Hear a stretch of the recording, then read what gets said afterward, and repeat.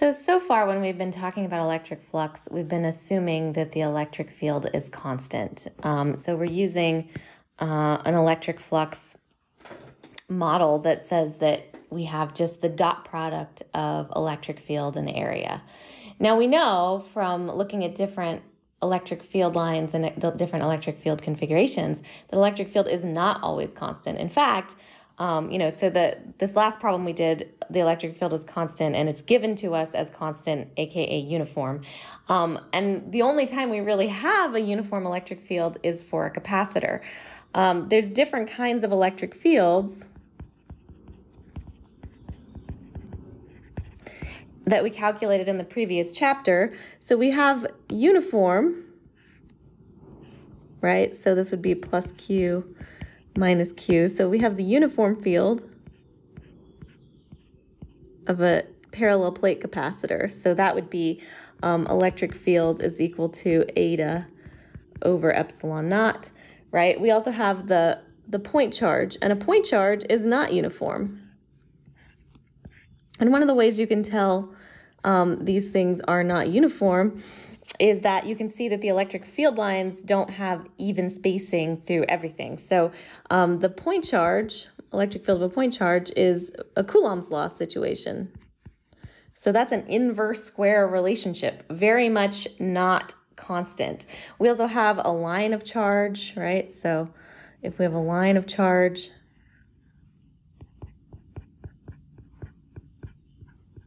then we know that the electric field points out, and this looks more like a bottle brush, right? It should also be coming out of the page at you and going into the page. We also have the infinite plane, which looks a lot like the capacitor, but here's for the line of charge. The line of charge looks something like 1 over R, right? So it drops off as 1 over R. So this is uniform. These electric fields are not uniform.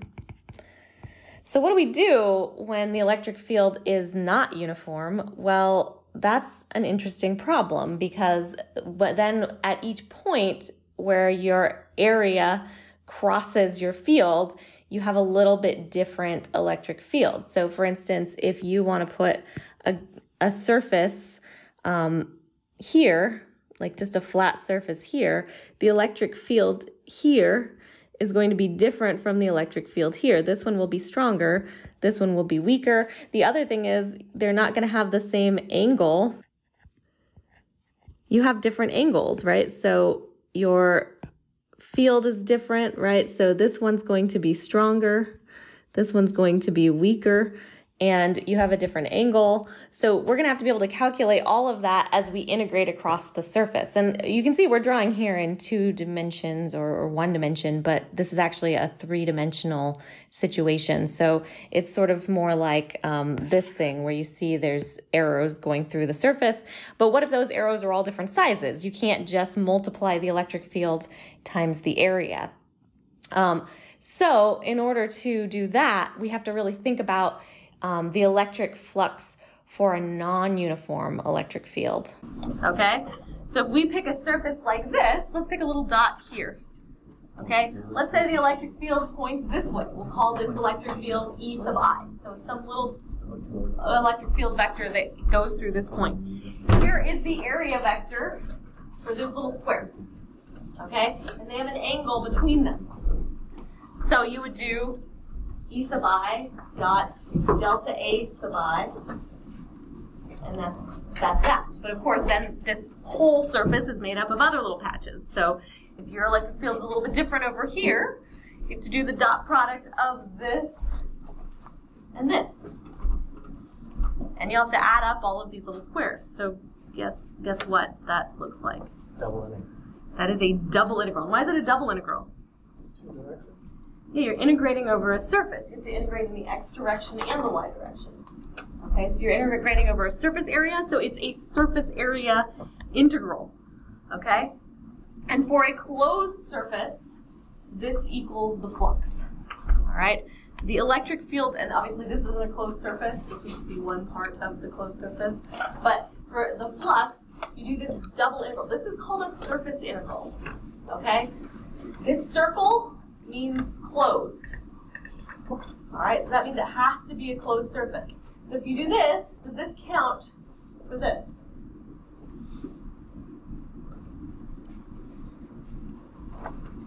No, right? This is just one side of a three-dimensional surface. So you want the surface area of a closed three-dimensional object.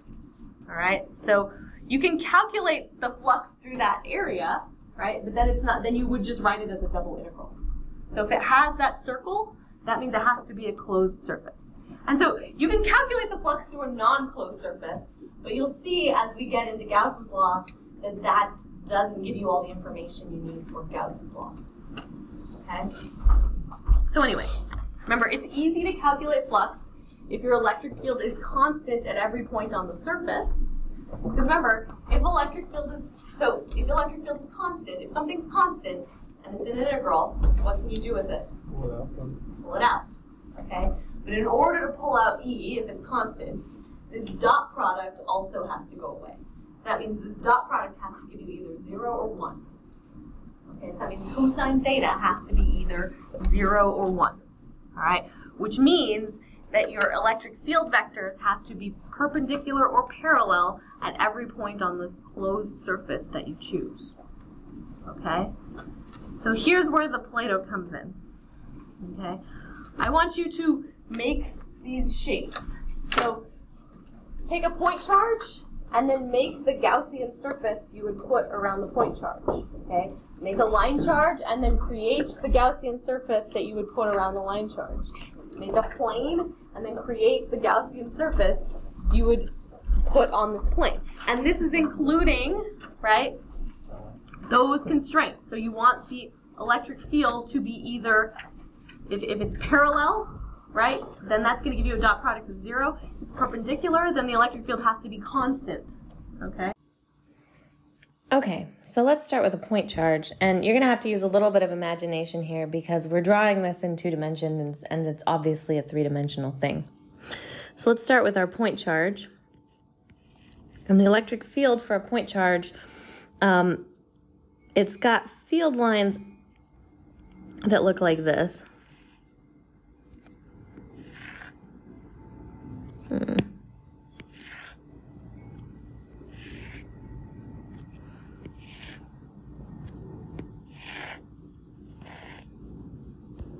So these field lines point out.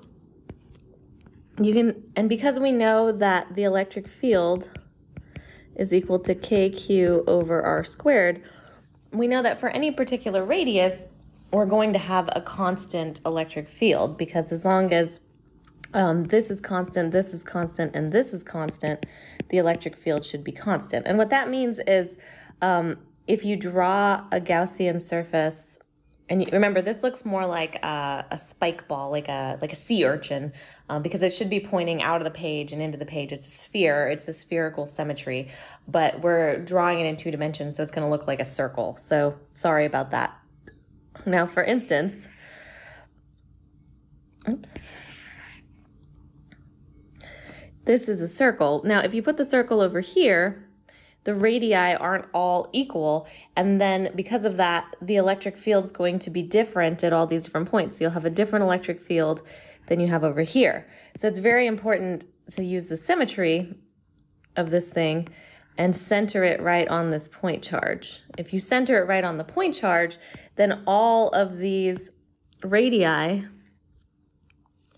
should be the same distance. And that means at each point, the electric field should be constant.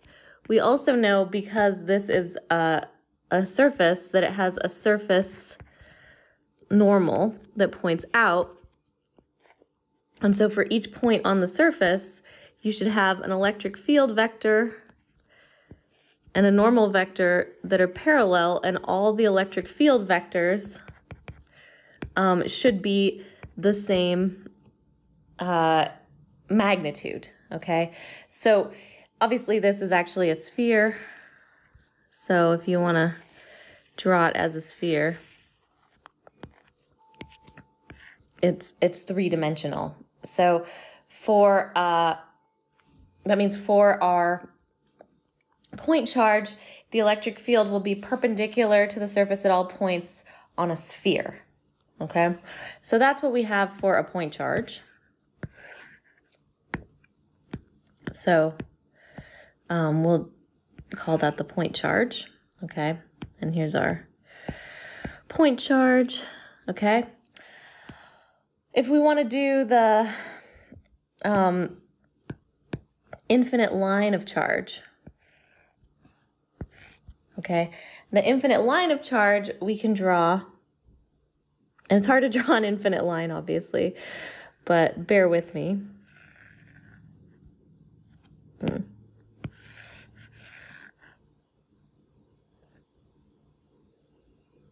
So this line's not exactly infinite, but let's fill it in. And let's say this is a positively charged line. And so the electric field is going to look more like a bottle brush. We're going to have to draw it a particular way. So like this.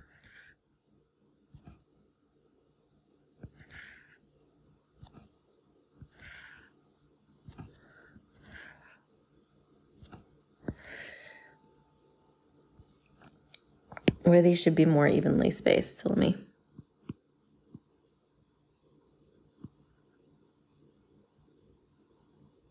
And they should point in both directions.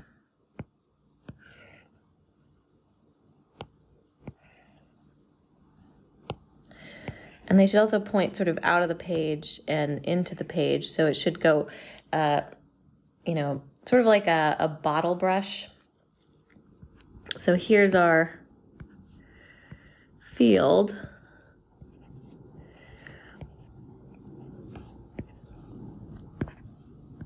And once again, if you want to figure out the electric field for an infinite line of charge should be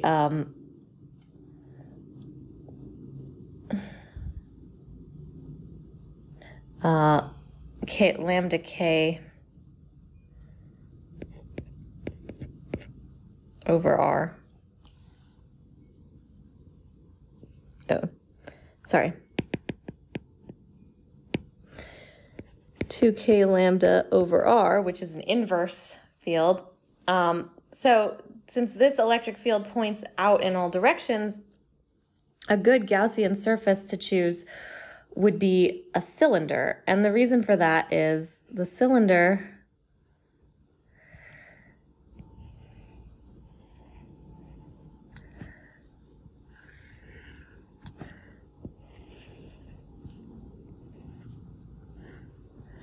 has two kinds of surfaces. So at this surface,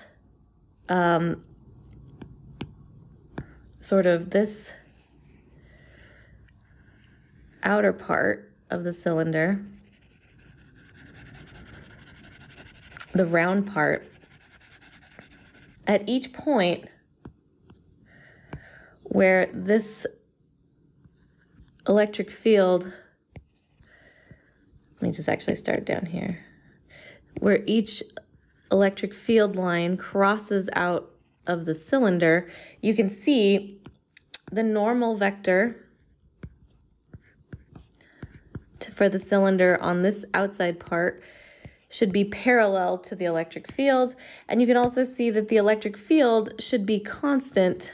So all these vectors should be the same size. Whoops. At these points.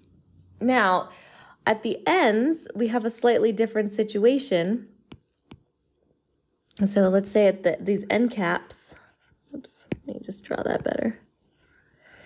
At these end caps here and here, you end up having normal vectors that look like this, but now these are perpendicular to your electric field vectors. and therefore they're going to give you a dot product of 0. So where you care about the electric field vector and the normal vector, you end up getting these nice things where they're parallel, and then all of these electric field vectors point in the same direction and are the same magnitude. So that satisfies our Gaussian surface. So for an infinite line of charge, which obviously goes this way and this way too, you can pick a cylinder. And it turns out you can pick a non-infinite cylinder, and we'll go over why that is in a little bit. And just to be clear, this is a surface over here too, so we'll color it in. It's a sphere, okay? Last but not least, we can talk about the infinite plane of charge. And so the infinite plane of charge looks something like this, okay? And we'll color that in. So this is our infinite plane of charge.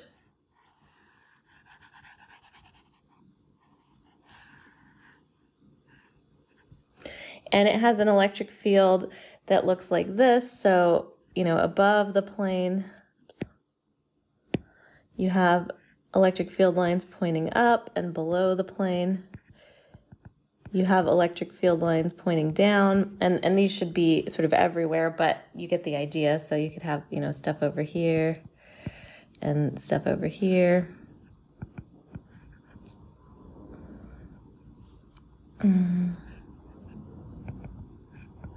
Anyway, so this not particularly well drawn, but you can see for this you just need some sort of box type thing. So we're going to pick our Gaussian surface to be, oops,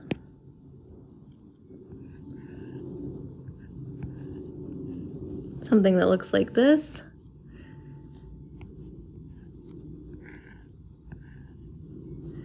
And it goes below too. So, oops.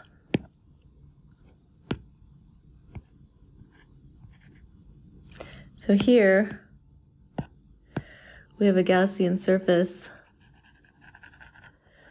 that's a box, and let me just draw a better version of this so you can see the lines. So here you can see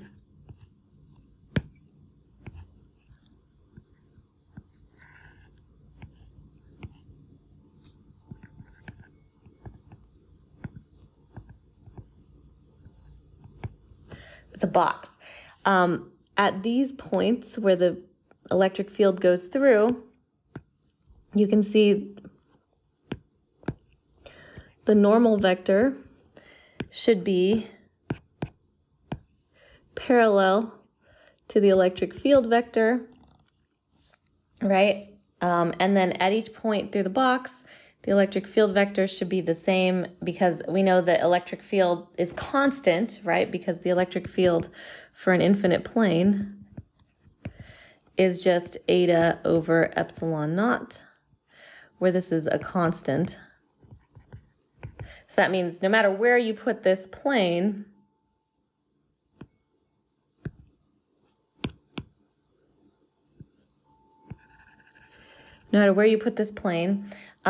it's going to have a constant electric field going through it the whole time.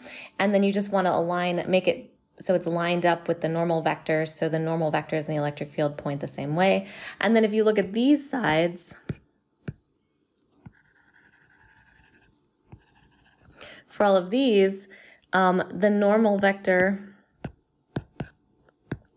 points either this way or this way, which is perpendicular to the electric field vectors, which only point up and down like this. So that's going to give you 0. So that means for any kind of infinite plane or a capacitor or anything like that, you want to have sort of a box configuration. It could also be a cylindrical box where your surface is a circle like this, as long as it still meets the criteria where the sides are perpendicular. So that's the infinite plane. Okay, so let's actually calculate an electric flux, and we're going to start with the just a Gaussian sphere of radius r, which has a charge q at its center. So sort of what we were doing in the previous example, we have this charge q, all right, we'll call this q. It has electric field lines that look something like this.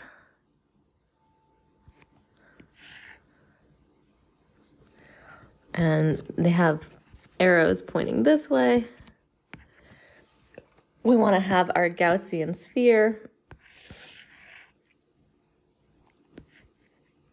This is a very bad sphere.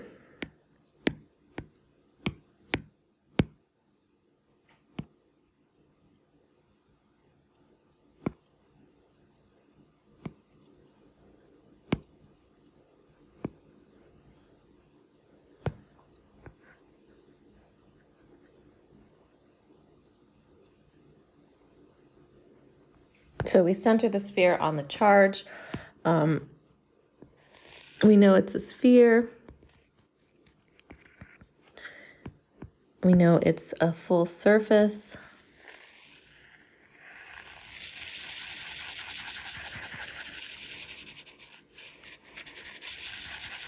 All right. And we know the sphere has a radius. Let's actually draw that with gray. So we have a radius r, and we know the charge has a charge q. Okay, so looking at our equation, we know that the electric flux is the surface integral of the electric field dot the differential area. And so looking at this, we can see at all points on the sphere, the normal vector looks like this, and then our electric field vectors look something like this, and they should all be constant because they're all at the same radius r, because we know that the electric field of a point charge is k, and this is a vector, q over r squared in the r hat direction, where this is actually the r hat direction, it's the outward radial direction. So we know if this is a constant r, then we can rewrite this as kq, and in this case it's q over r squared. This is our electric field. It points out in the radial direction. So that would be this part of our guy, all right? And then the area vector, you can see, because this is constant, we can pull out the electric field because you end up with k, sorry, just move this in. You end up with kq over r squared. That's all constant. The dot product goes away because you can see these two vectors are parallel, so then you just end up with dA. Because this is constant, right, you can pull it out because that's how integrals work. So now you have dA. But so we're integrating, this is the area of the Gaussian surface, but since we know that the Gaussian surface is actually a sphere, when we do that, that means we're just taking the area of the sphere. So that becomes kq over r squared. We'll just pull it down. Kq over r squared. And now we just figure out the area of the sphere because we know this is just that thing over there. So what's the surface area of a sphere? Well, that's going to be 4 pi r squared. And if that is unfamiliar to you, brush up on your geometry. Okay. The nice thing about this is you can see that since we know what k is, we end up with q. Remember, k is 4 pi epsilon naught, so that's 4 pi epsilon naught r squared times 4 pi r squared. We can do some fun canceling, so the r squareds cancel, the pi cancels, the 4 cancels, and then we end up with a flux that looks like q over epsilon naught. So that's our electric flux.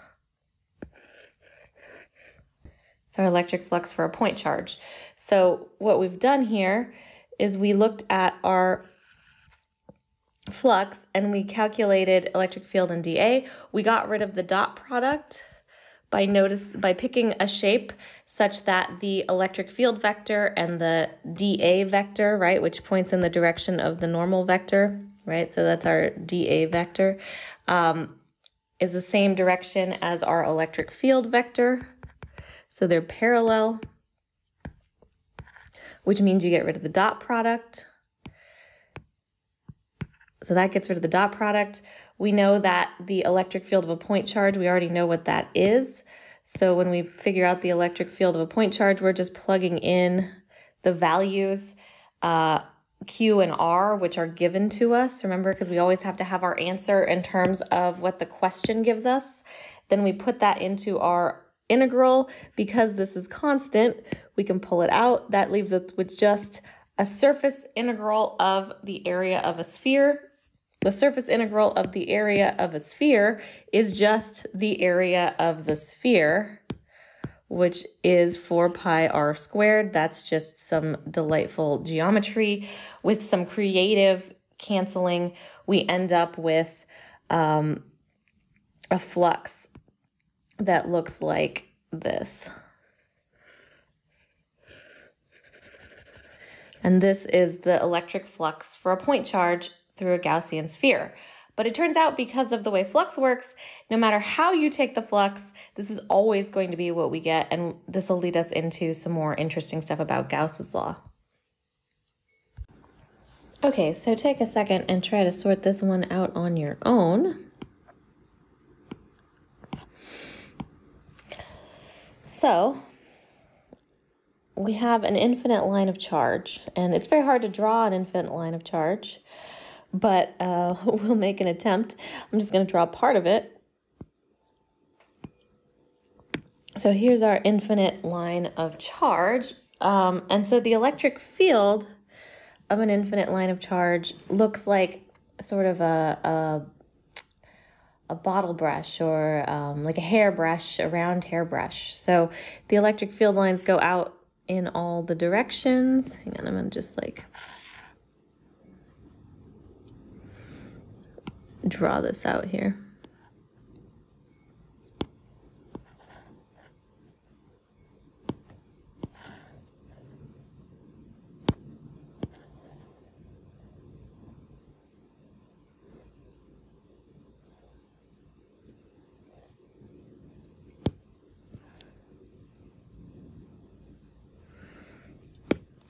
So this one should be up a little.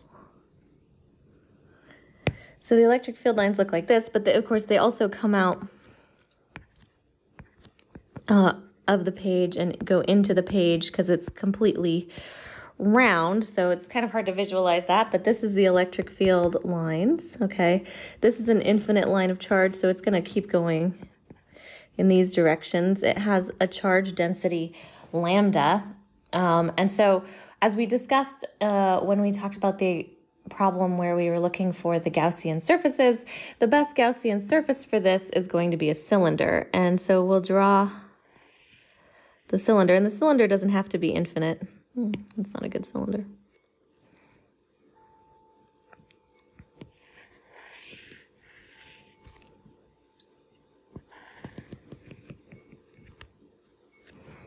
Let's see. Drawing is hard. This is not an art class.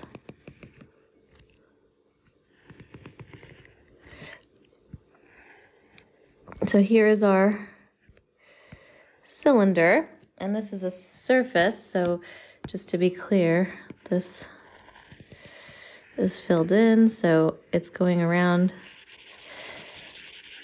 like this. So we're looking for the flux, and of course the flux comes from this. And we'll do the closed surface flux because this is a closed surface, so that's going to be E dot dA. So this is the electric flux for this infinite line of charge, and we're dealing with a cylinder. So in this case, remember the cylinder is going to be in the dA, the electric field is going to be here, don't forget the vector here. And when we actually do this, we want to integrate, because it's a surface integral, we want to integrate over all of the different parts of the surface. Well, that means a couple things. One, that we have to break this into, well, first off, let's just look at the vectors. So we have the dA vectors. So for each place where the electric field lines cross, right? So here, like here, here, here, and then at the, we have these ends. You can look at the surface vectors, so that would be dA, right? There's a dA, there's a dA. These are sort of the normal vectors to the surface. They point out because that's where the normal vector points. And then if you look at the electric field vectors, right, at this point, this would be E, E, E, E, E, and then over here you have E. So these are your electric field and surface area vectors. In order to get the full surface, the way you do this is you want to break this into basically three pieces, right? So you have the surface of the top circle, right? So this would be this area.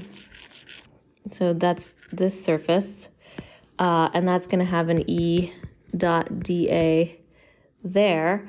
So that's the top circle, plus sort of the surface of just the cylinder part, which is sort of this part.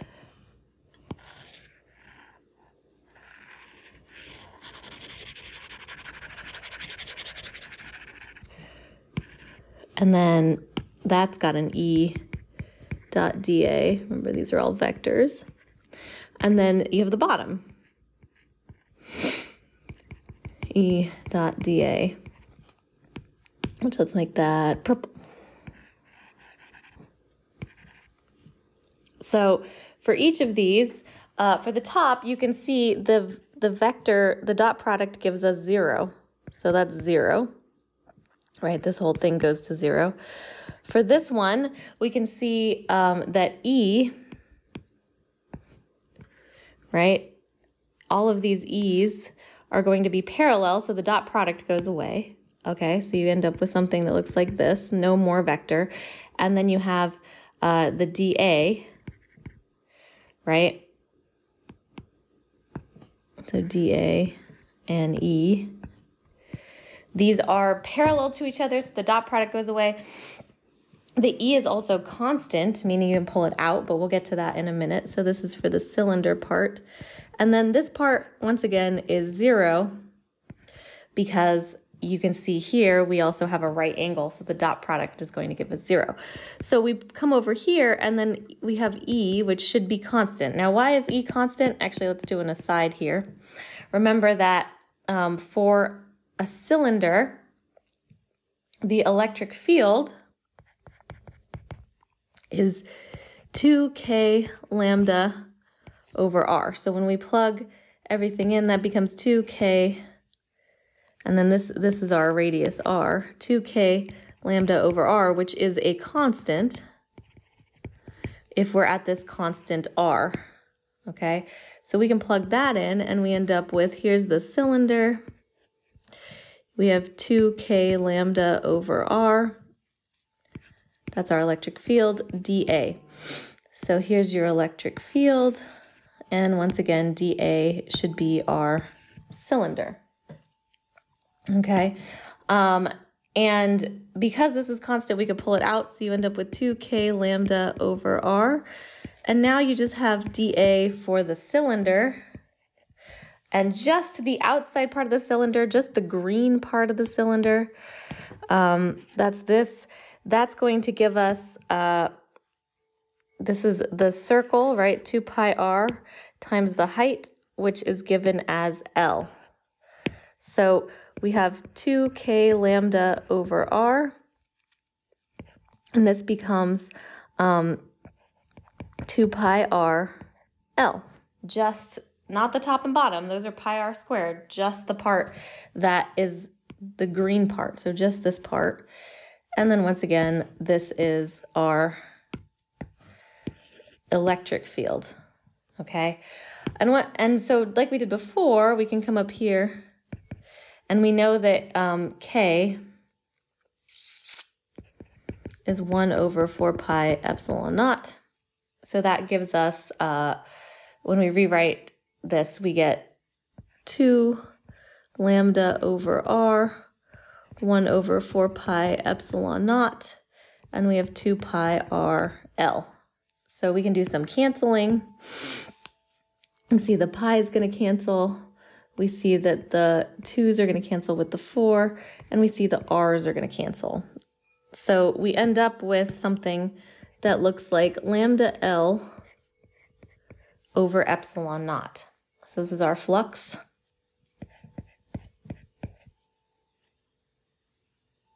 I'm going to make that a little bit cleaner.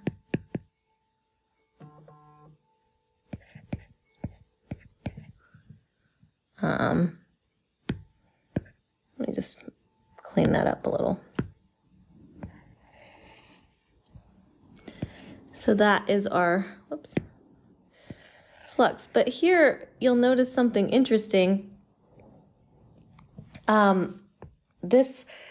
If we remember what lambda means, so lambda is linear charge density, so that's Q over L.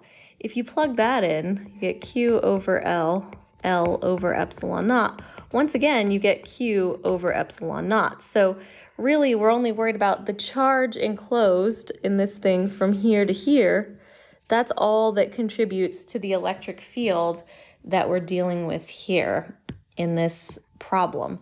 So once again, just by calculating the flux, we find that the flux is related to the charge that's enclosed by the Gaussian surface. And even though this is an infinite thing, we're getting a non-infinite answer because it's only the charge that's inside, not the charge on the whole line. So something to remember going forward is that you can see that the flux depends only on the charge. So last but not least, we will calculate the flux through a closed cube. So basically we're doing the infinite plane. So we'll start by figuring out what the infinite plane looks like. And of course, it's pretty hard to draw an infinite plane. So we're just going to draw a piece of it, and you'll just have to know that it extends out in all the other directions. So here is our infinite plane.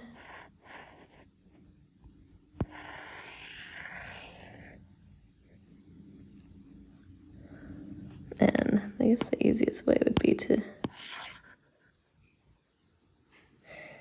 and now we got an infinite plane. Okay.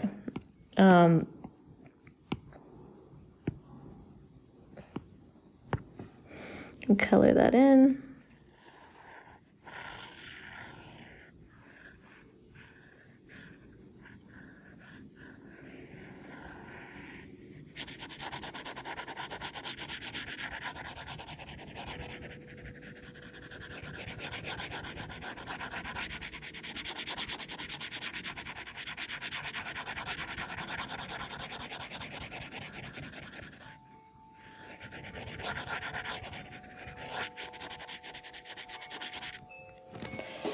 Okay, so that's the infinite plane of charge. It's a positively charged thing, and then we know there's like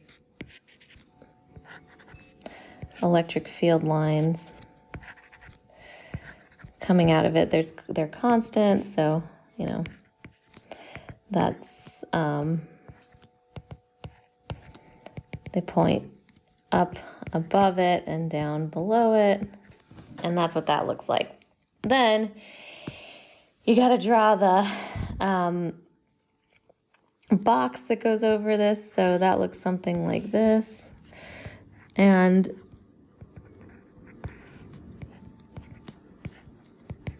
that's our Gaussian surface. Oops.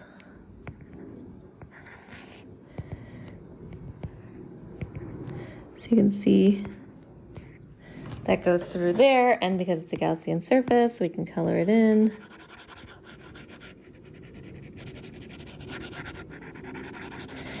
And this should be a cube. I didn't draw a very good cube, but essentially, you can see here where it like is touching the. It's actually where it's on the plane. So this has sides of length L. It's essentially a cube, and you can see everywhere that the electric field passes through it, right? It should have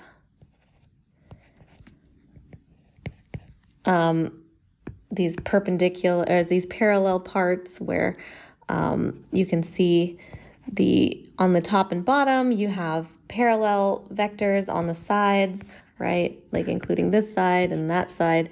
These vectors should be perpendicular to the electric field. So when we look at our flux, and this is a closed surface, you get E dot dA, where E is the electric field and dA has to do with the Gaussian surface. So you have to, let me bring this over here. You have to break this into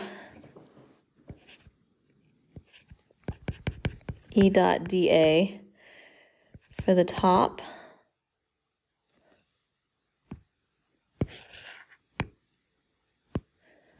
Right? And technically there should be 6 of these. So you also get E dot dA for the sides. 2, 3, 4. So this would be the top, this would be the bottom. So top, bottom, and then, oops, then the sides, that would be this one. And then another side, that would be this one.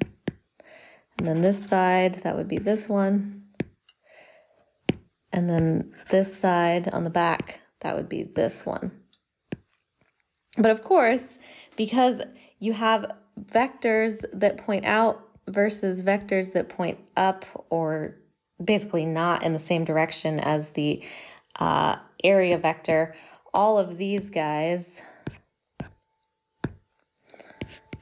should go to 0. So 6 sides to the cube, only the top and bottom matter. And all of these should be vectors still, just should have done that first. But that's how we know the dot product goes to 0. For these two, the dot product goes to 1.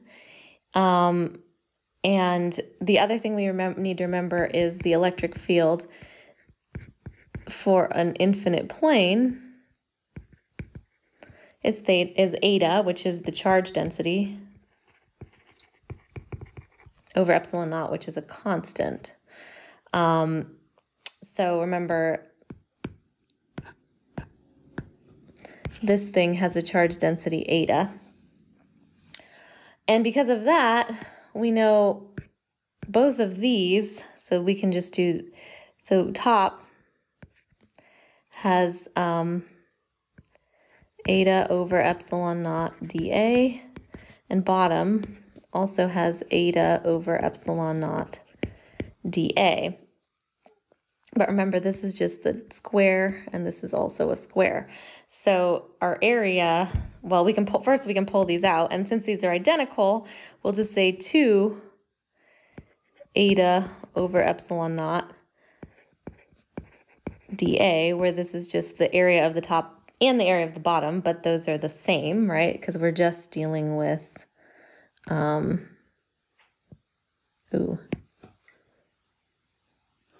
that's not gonna work. So because we're just dealing with the top and bottom, so that would be, I guess we'll do it in green, just the top and the bottom. So that's this. Okay, there's 2 of those. If you do that integral, you get 2 eta over epsilon naught, and that's going to give you L squared. So just cleaning that up, that means our electric flux is 2 eta L squared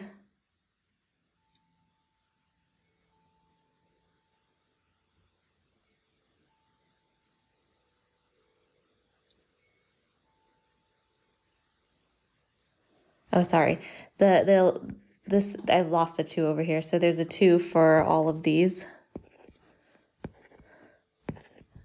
And this isn't a capacitor, this is a plane. So that means you get eta over epsilon naught. We can cancel the 2's. And you get eta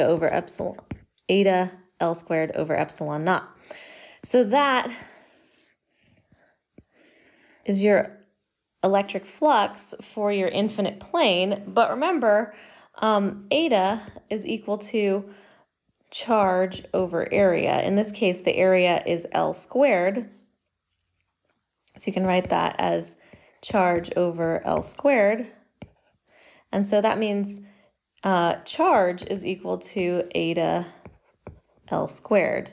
And that means this is essentially the same thing as the last 2, which is Q, and it's the enclosed Q over epsilon naught, because the charge that we're looking for, right, the Q naught, that's just the charge that's in this enclosed thing. So it's just the chunk of the infinite plane that's enclosed by the box. And so this would scale, no matter how big or small you make the box, you're always going to get this answer. So we're finding that no matter what we do, the flux just depends on the charge inside your Gaussian surface. Okay, so try this problem yourself. Think about it, answer it, and then we'll talk about it in a second. Okay, so if we're looking for the total electric flux through the box, we're looking for flux. So remember flux, oh boy. Electric flux is equal to E dot dA. But remember, the sides of this box have dAs that do not point in the same direction as the E, so all 3 sides go to 0. Sorry, all 4 sides go to 0. So we only have the top and bottom, and those are EDA. And because the electric field is constant, which we're given it's 1 Newton per Coulomb, we know that this ends up being 2 EDA, where this is 2E times the area of one side of the box. So in this case, when we're talking about 2, then E is 1 Newton per Coulomb, and the area is 1 meter squared. So we end up with 2 Newton meters squared over coulombs, and that's going to be this guy.